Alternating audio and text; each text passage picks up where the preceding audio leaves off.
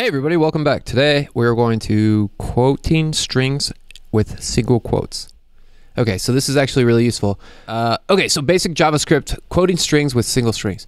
Single values in JavaScript may be written with single or double quotes as long as you start and end with the same type of quote. Unlike some other programming language, single and double quotes work the same in JavaScript. So here they have a string that's laid out with a double quote. So it goes, the variable name is equal to double quotes, and then it says this is a string on the inside, and then there's a single quoted string which is equal to a string with using single quotes rather than double quotes.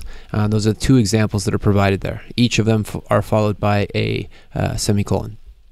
The reason why you might want to use one type of quote over the other is you want to use both in a string. This might happen if you want to save the conversation in a string and have the conversation in quotes. Another use for it would be saving the A tag or the anchor tag with various attributes in quotes all within a string. And then they give you an example of a conversation in which they use single quotes on the outside, and then it says, Finn explains to Jake algebraic, which is the word that he uses, and inside of those single quotes there's a double quotes string element which is preserved because the string is encapsulated with single quotes. So however, this becomes a problem if you need to use the outermost quotes within it. Remember, a string that has the same kind of quote at the beginning and end, but if you have the same quote somewhere in the middle, the string will stop early and throw an error. And so they give us some examples of using the backslash to ensure that we don't throw an error in this first one, good string, and then the bad string, they have an example where they do throw an error. In the good string above, you can see both quotes safely. You can use both quotes safely by using the backslash as an escape character. Then it says, note, backslash should not be confused with forward slash. They do different things. Okay, cool. So what our mission is here is to change the provided string to a string with single quotes at the beginning, at the end, and the end of the escape characters. So right now, the anchor element tag is the string uses double quotes everywhere. You need to change the outer quotes to single quotes so that they can remove the escape characters. So if we come up here, we can see that we have a variable. We're declaring a variable called myString, and we're setting it equal to a string. But inside of the string, we have this HTML element that we want to use. We want to maintain these double quotes. And so to do that, what we're going to do is just get rid of the outer quotes, outer double quotes, and set them to single quotes as the instructions say. And that should pass the test. Oh, I see. They also want us to remove the backlashes.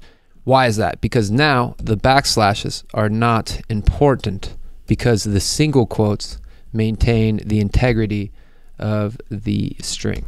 I hope that makes sense. I bet if we run the test now, it'll work. Okay, cool. So let's just do this a bit more.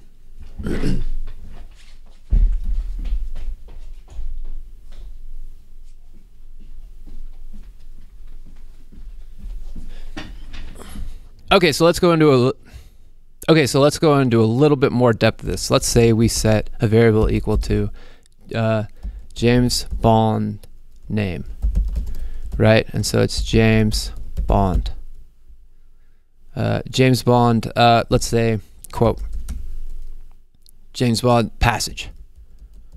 And then we can just be like, and he responded, shaken, not stirred. And so now if we were to console log the James Bond passage, this is what would turn out. Now you see, this is a console log. It's clean. It's a cleaned out sentence because we're logging this thing. Now, if we were to remove the single quotes and make them double quotes here, that'd be fine as long as we make these exterior ones single quotes, and then we'll still get the same result. And so this is like string usage in JavaScript. It's actually very important. This is something that if you're not really understanding it from this, I would say give it a try again, or do some console logging of your own strings and try to pass it around.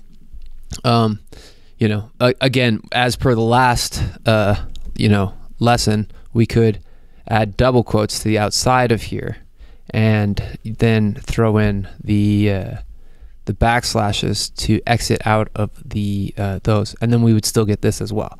So these are all just different ways to do this. And when you're working on big applications, sometimes you'll just exchange them. You just want to be able to be familiar with this language. What happens if we run the tests now?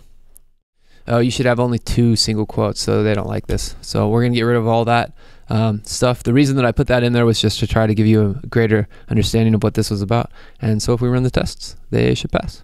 Thanks for watching. We'll see you in the next lesson.